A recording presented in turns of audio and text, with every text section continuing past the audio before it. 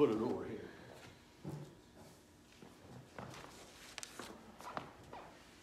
So good morning. Good morning. Welcome to worship, and welcome those that are tuning in on Facebook Live as well. Next Sunday we have our soup and bread here, so we got advertising posters up on that. Well, it's not here at Maple, it's up at the old school at the senior center, and it was 11 to 1. Is that the time? So I know we'll see more posts about that on Facebook and things throughout the week as well. So there'll be lots of good soups and stuff to eat, and we'll have a good time. And we're going to go up there right after worship today and set some tables and get some organization done. With that, our songs today are in the other songbook. The first hymn we're going to sing this morning is number 2, "A Mighty Fortress is Our God." Hymn number 2.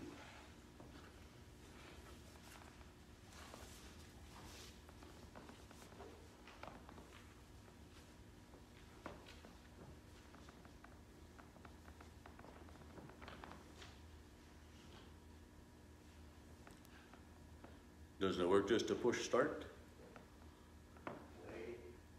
Or play?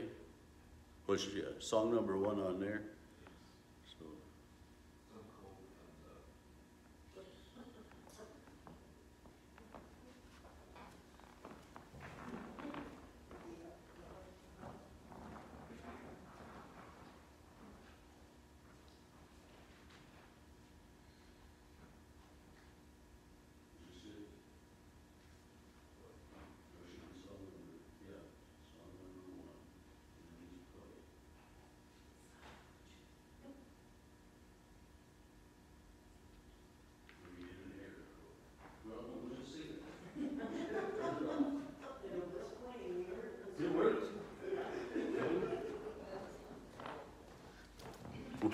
Well, we had music earlier, so I mean, accompaniment earlier. We'll still have music. We'll just sing "A Mighty Fortress is Our God."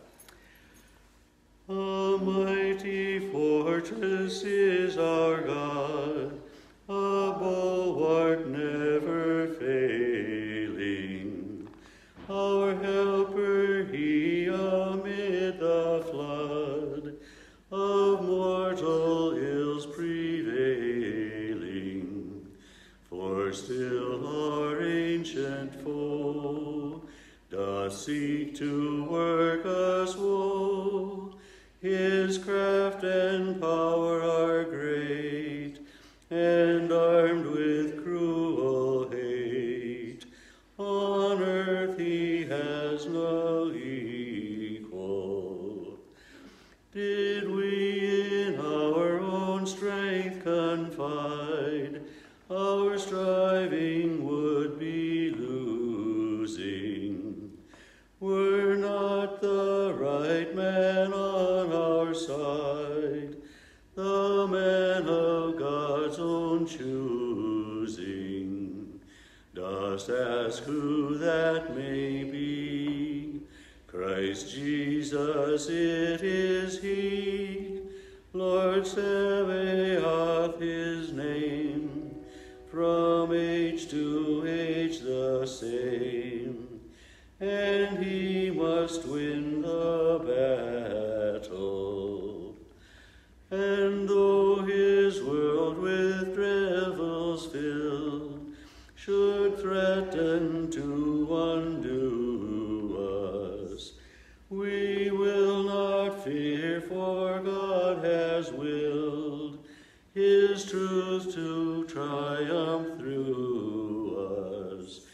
The Prince of Darkness grim, we tremble not for him. His rage we can endure, for lo, his doom is sure. One little word shall fell him, that word above all earthly powers, no thanks to them abideth. The Spirit and the gifts are ours, through him who with us sideth. Let goods and kindred mortal life also, the body they may kill. God's truth abideth still, his kingdom is forever. Prayer of the day is printed in the bulletins. I invite you to join me as we come to God in prayer. Let us pray. Sovereign God, you turn your greatness into goodness for all the people on earth. Shape us into willing servants of your kingdom, and make us desire always and only your will. Through Jesus Christ, our Savior and Lord. Amen. We confess our faith. I believe in God the Father Almighty, maker of heaven and earth, and in Jesus Christ, his only Son, our Lord, who was conceived by the Holy Spirit and born of the Virgin Mary, suffered under Pontius Pilate, was crucified, died, and was buried. He descended into hell. On the third day he rose again from the dead. He ascended into heaven and sits at the right hand of God the Father Almighty. From thence he will come to judge the living and the dead. I believe in the Holy Spirit, the holy Christian Church, the communion of saints, the forgiveness of sins, the resurrection of the body, and the life everlasting. Amen.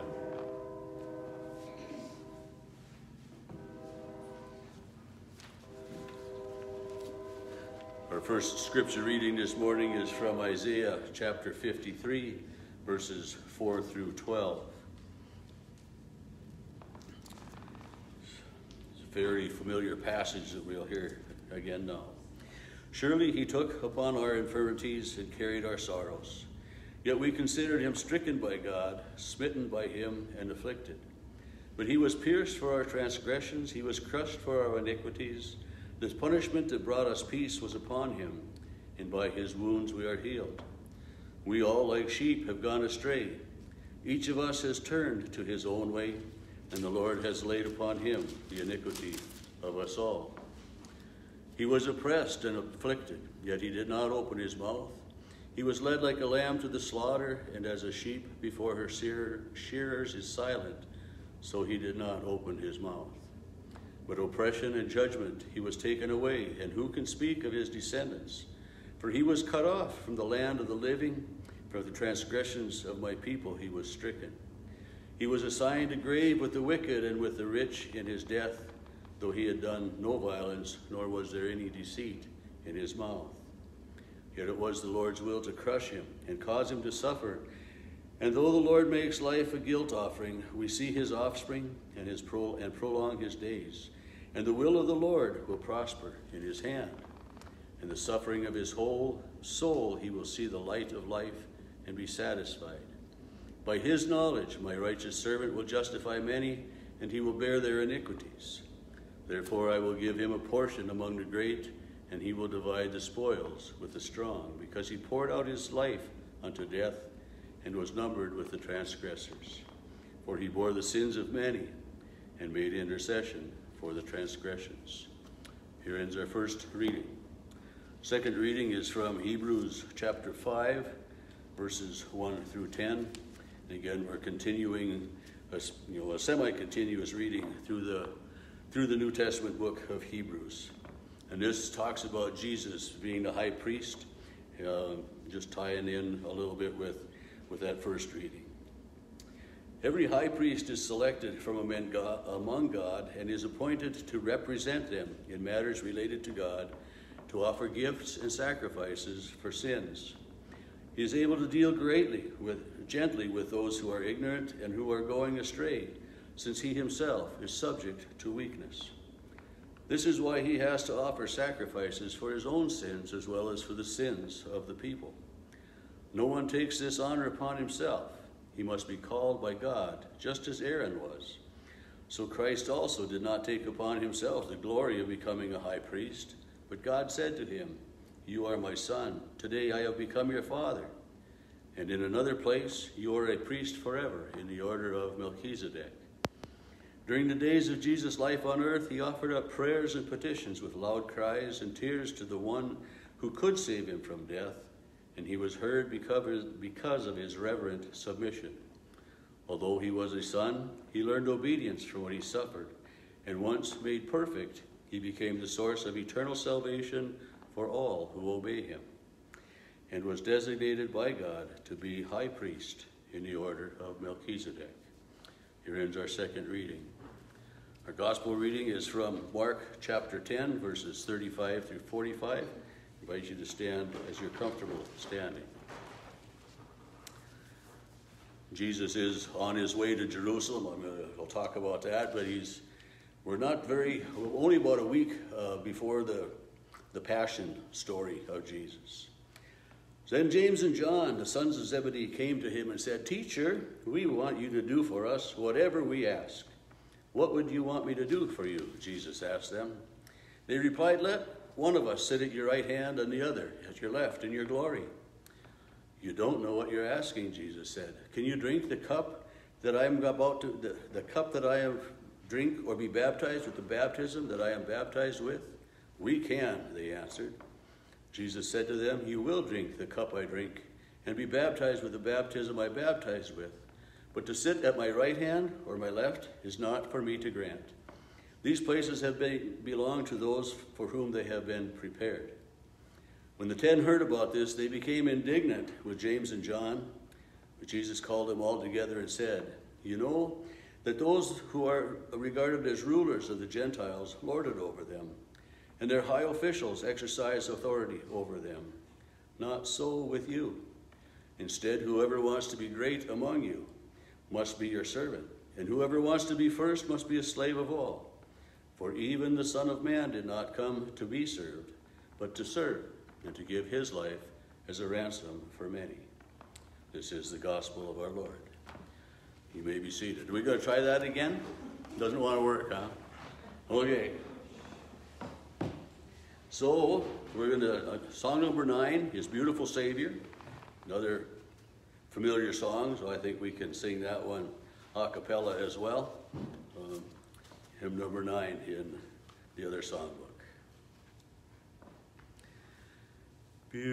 Beautiful Savior, King of creation, Son of God and Son of Man, truly I'd love thee, truly I'd serve thee, light of my soul, my joy, my crown.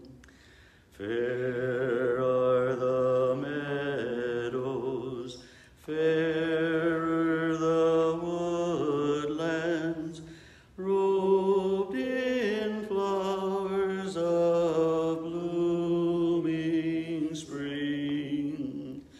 Jesus is fairer, Jesus is purer, he makes our sorrowing spirits sing.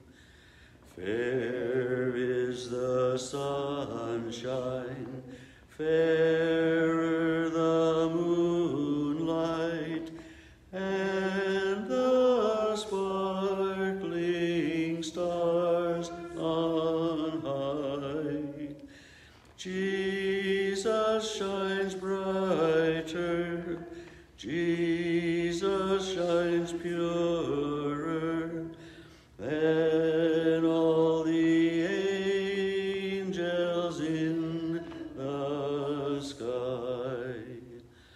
Beautiful Savior, Lord of the nations, Son of God and Son of Man, glory and honor, praise, adoration,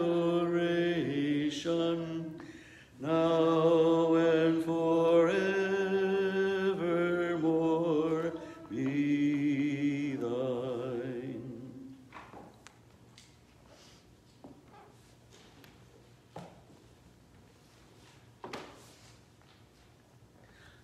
my bulletin, I had the previous song crossed out, and then I had this song we just sang written in right along the sign where it said sermon.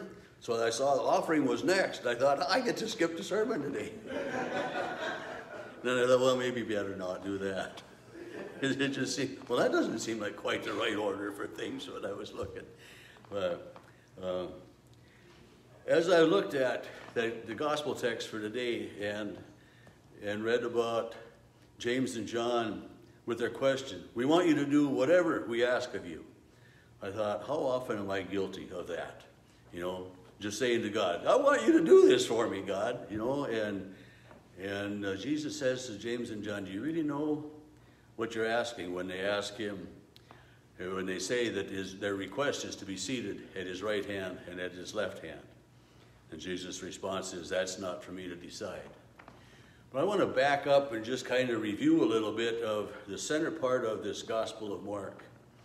In Mark 8:31, Mark 9:31, and 10:32, we didn't read the 10:32 one.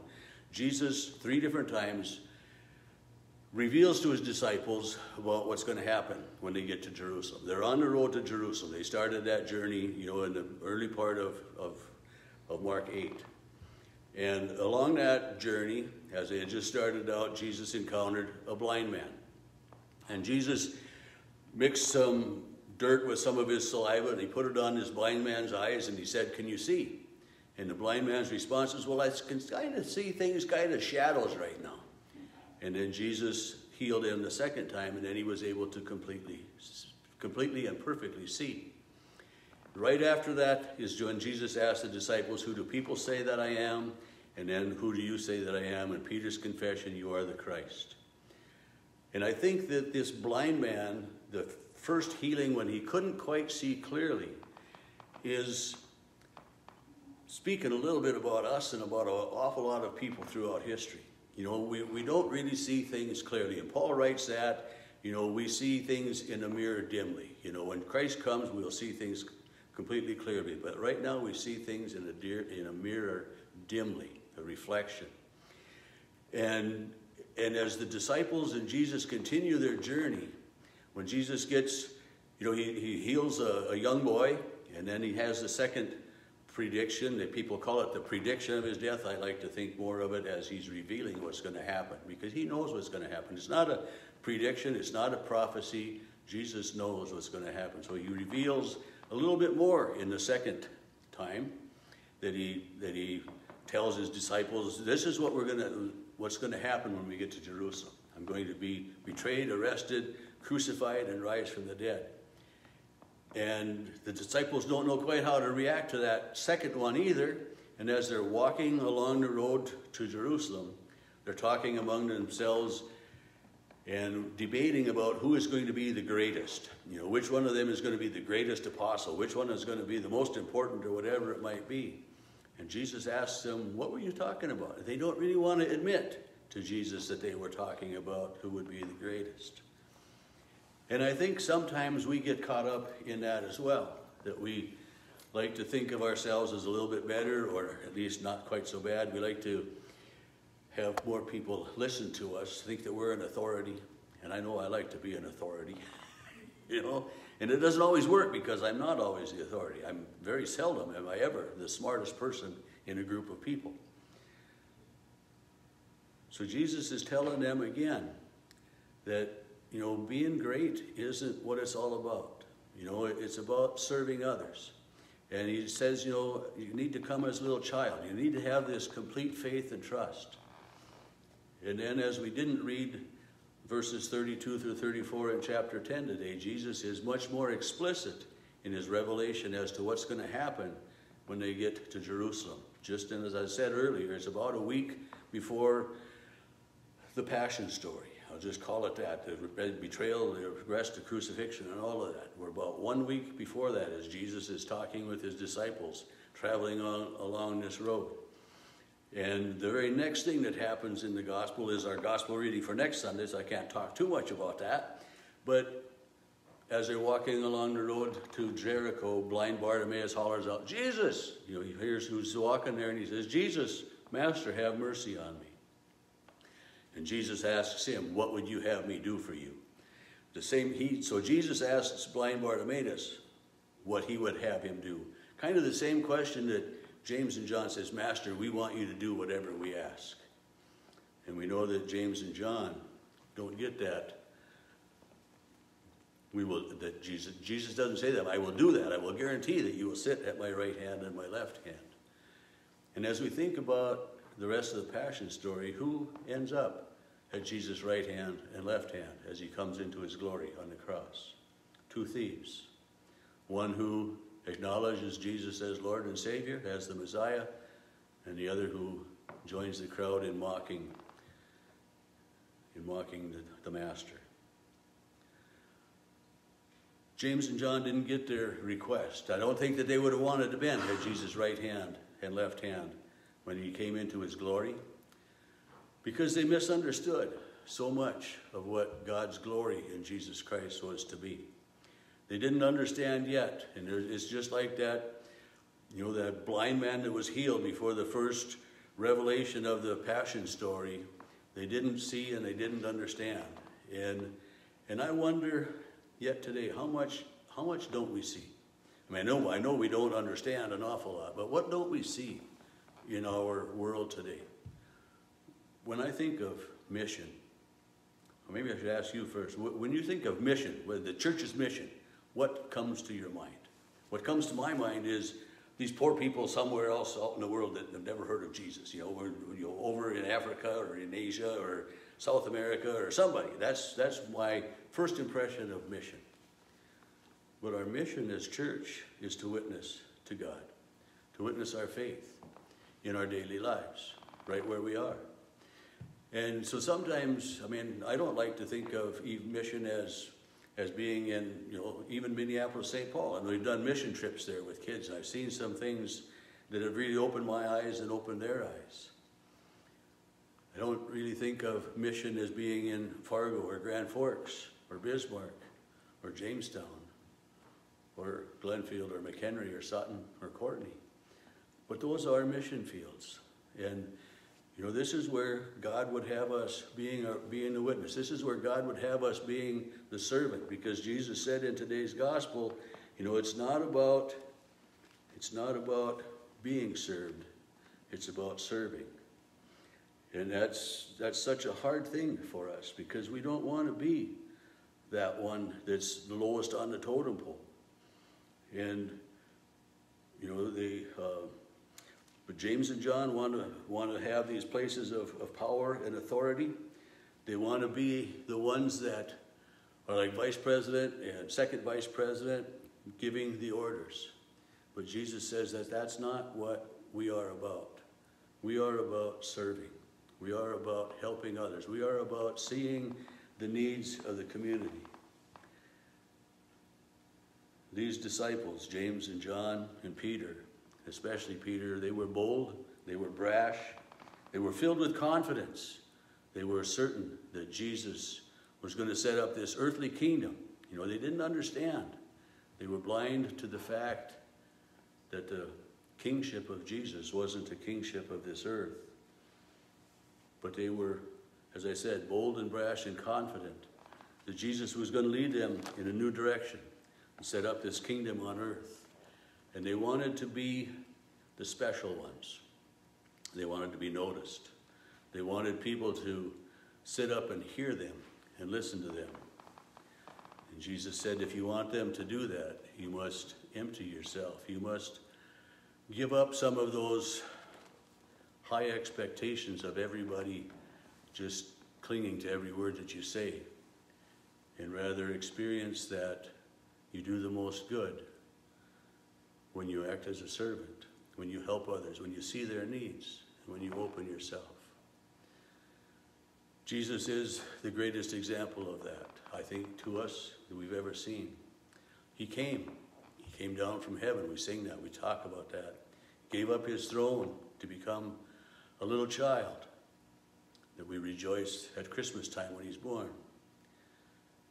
But even at Christmas time, when we celebrate the birth of our Lord, we are like that first blind man, and after that first healing, we don't really see or understand the whole picture. And I don't think that our vision will be completely restored until we leave this life behind. We just can't see everything that God would have for us. We can't see the magnitude of His love. We get glimpses of it, and we understand it to a certain point. But to totally empty ourselves, to totally give ourselves to the benefit and the blessing of others is I think, beyond any of our ability. But that's what Jesus would have us do. To be the slave, to be the servant of all. There's no honor in being a slave. There's no honor in being the servant. I think about when Jesus went to Mary and Martha's house, and Lazarus as well was their brother. And Mary came and sat at Jesus' feet, and Martha was taken up with serving. And at that point, Jesus says that Mary has chosen the better thing, to sit and to listen to Jesus' words. Well, Martha was content to worry about serving, to being the one that was making sure everything was done right and properly, and everybody had enough food, everybody had what they needed. I like to read about Jesus. I like to study, and I like to hear His words. And it's a lot easier to just read them and think about them than it is to preach about them. And for me, that's one of the hard parts of being a servant of Jesus, is to not only read the words that He says to us, to read the words of the Bible, but to figure out how to try to bring a message of hope, a message of salvation, a message of comfort. When we in the world experience so much pain and so much agony and so much uncertainty, we've got so many people in our community that lives are turned upside down. How do we serve them? How do we help them? How do we reach out to them? How do we reach out to the people in our community that maybe don't take time for worship on Sunday mornings? You know, we're sitting here, standing here in this church building, in this little town out in the middle of North Dakota. And there will be probably other cars that will drive by as we're having worship service. And those other cars that drive by, or those other people that see our vehicles here, understand and know that we are here because God is important to us. And just by coming here on a Sunday morning, we are being servants to them. Even though we may not realize it, even though they may not realize it, we are witnessing our faith, that God is important enough for us to take time out to come. And that by coming here today, by having our vehicles parked outside, by preparing for having a meal next Sunday and inviting the community to come, we are being servants of the community. We are reaching out with God's word, and that's what God would have us do. So sometimes being a servant of God isn't maybe quite as hard as we think it is. To give up our time to come. Somebody the other day asked Cheryl, what time is worship in Sutton? And she says 9 o'clock, and I said, ooh. And then Cheryl said, but they'll tell you it used to be 8:30. And, you know, so we 9 o'clock is, you know, it's not so awfully early, but you know, when you tell people we get together at 9 o'clock for worship, it's just kind of, you know, but we come, we take that time out of our lives, we spend that little bit of time with God. And I saw a post the other day on Facebook, it asked, well, how many of you have a real Bible? Not just on your phone, but how many of you have a printed out Bible? And one person's answer, and do you read it, or do you use it? And one person's response was, yes, I have one, and I take it with me every Tuesday to Bible study. And I'm thinking, good. I mean, you're using your Bible, you know, and if you're taking it with you on Tuesday to Bible study, you're probably looking at it some other times as well.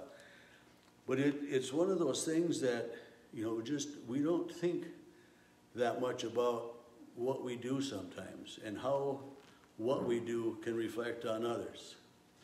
And so just by coming to worship this morning, we are showing the people of our community, we are being a servant of God just by coming to worship this morning. And so it makes me wonder, what other simple and easy ways can we witness our faith?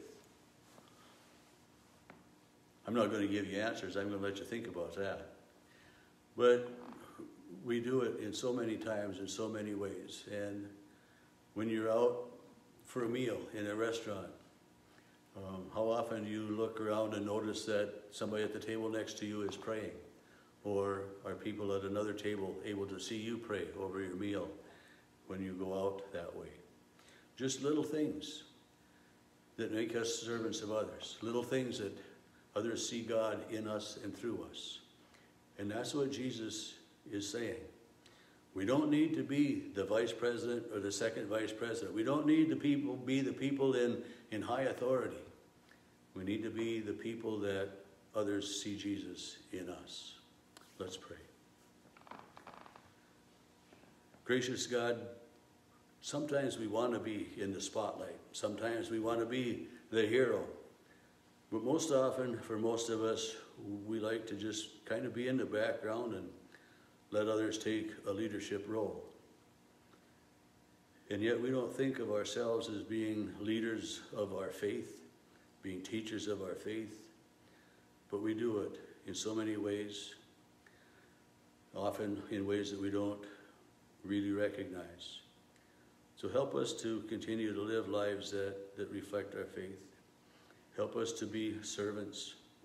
Help us to hear the needs of others in our community. Help us to know as a church that our mission is not only around the whole world, but right here in our home community.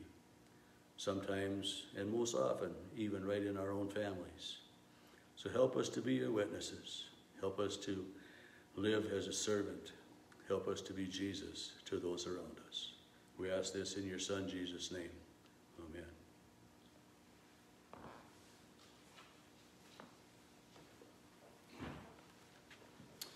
Our offering remains in the narthex of the church. We sing our offering response, "We give thee but thine own." We give thee but thine own, whate'er the gift may be. All that we have is thine alone, our trust, O Lord, from thee. Amen.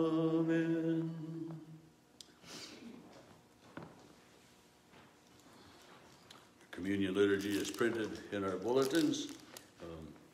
We will take time for that now.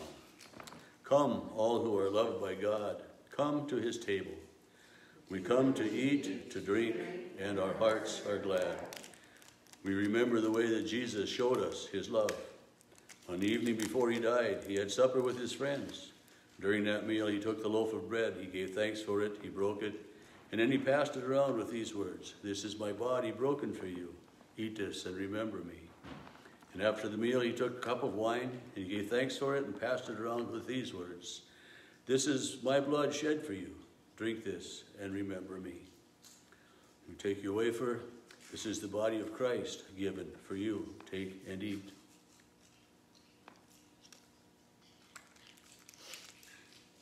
This is the blood of Christ shed for you and for all people for the forgiveness of sins. Take and drink.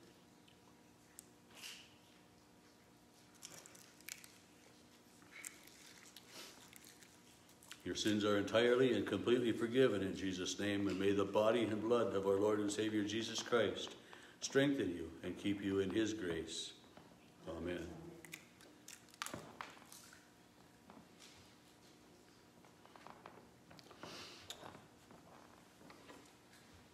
Our prayers today, I've been asked to include Tiffany Dick and her family in our prayers, to include Nikki Stucca in our prayers, and Brad Barnes in our prayers, in addition to those that we've been praying for. Are there any other requests this morning? Our daughter Jennifer, she had a concussion this week. Okay. Ooh. Is she doing okay? She's doing okay. Okay.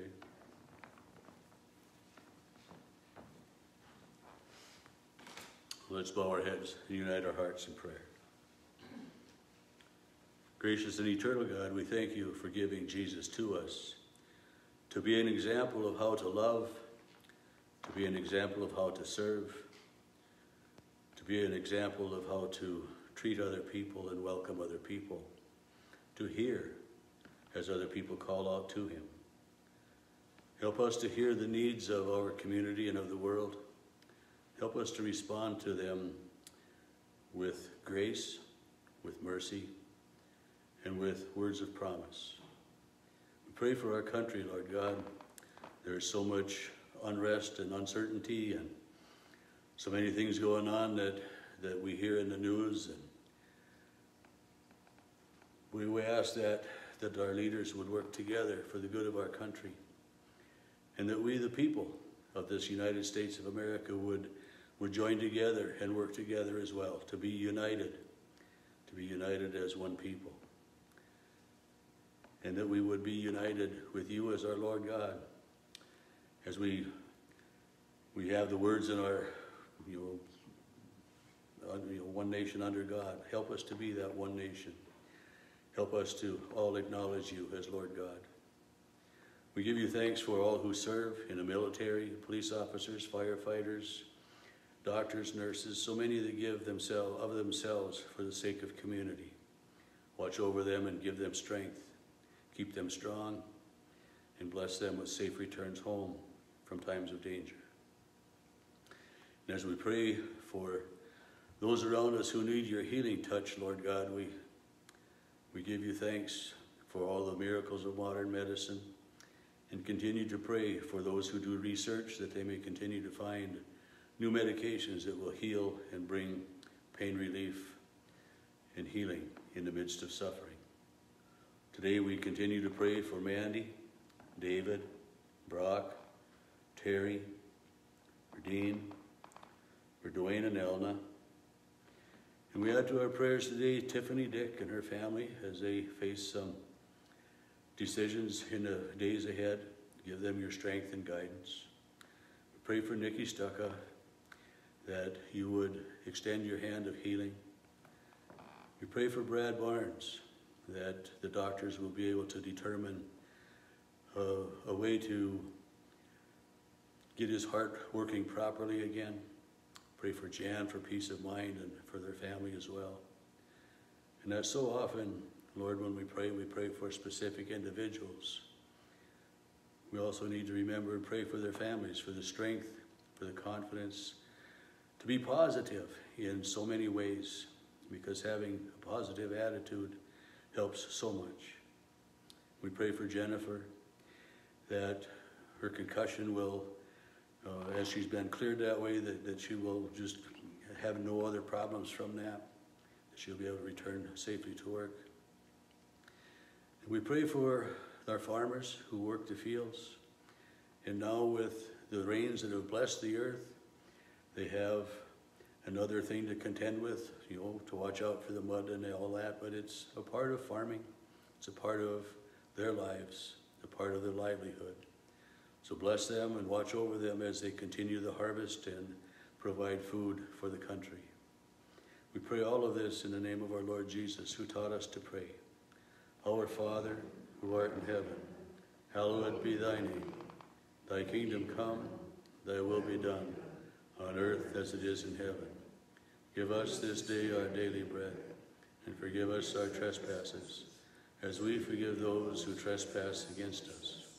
And lead us not into temptation, but deliver us from evil. For thine is the kingdom, the power, and the glory, forever and ever. Amen. On this day and always, may the Lord bless you and keep you. The Lord make his face shine upon you and be gracious to you. The Lord turn his face toward you and give you peace. Amen. We're going to try that clapping over again.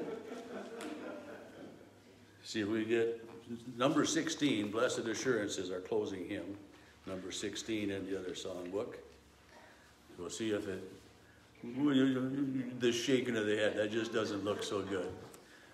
Well, anyway, we tried again with the music today, and So we will sing Blessed Assurance.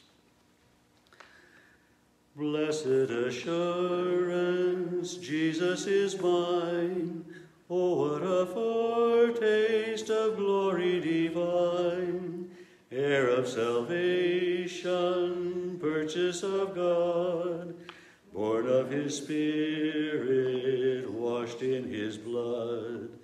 This is my story, this is my song, praising my Savior all the day long. This is my story, this is my song, praising my Savior all the day long.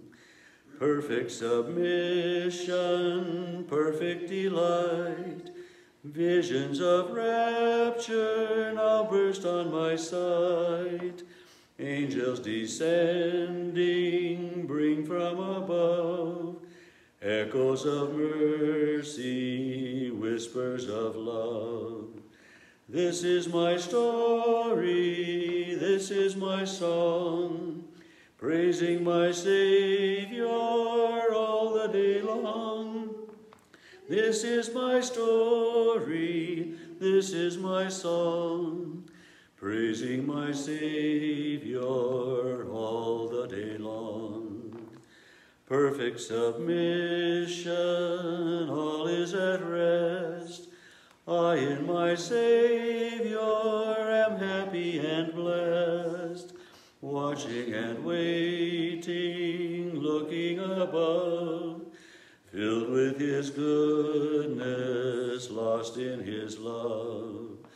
This is my story, this is my song, praising my Savior all the day long.